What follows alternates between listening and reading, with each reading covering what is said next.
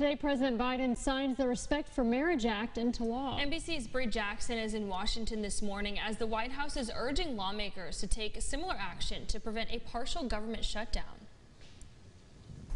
History will be made at the White House this afternoon when President Biden signs the landmark Respect for Marriage Act, giving federal protections to same-sex and interracial couples. The president will also note that there is much more work to be done to protect the LGBTQI+ individuals across the country. The bill passed Congress with bipartisan support. Now, lawmakers must come together again this week or face a government shutdown.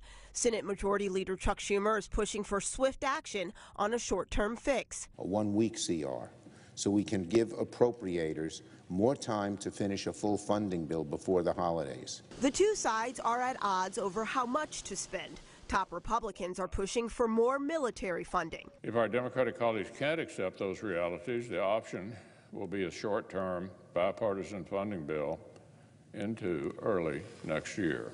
Punting the government spending bill until January gives Republicans time to take control of the House and rewrite it. The Biden administration is urging Congress to use their negotiating time wisely. We believe on the government funding, we believe there is still enough time to get that done. Congress has until Friday to reach a deal to avert a partial government shutdown. In Washington, Bree Jackson for NBC News.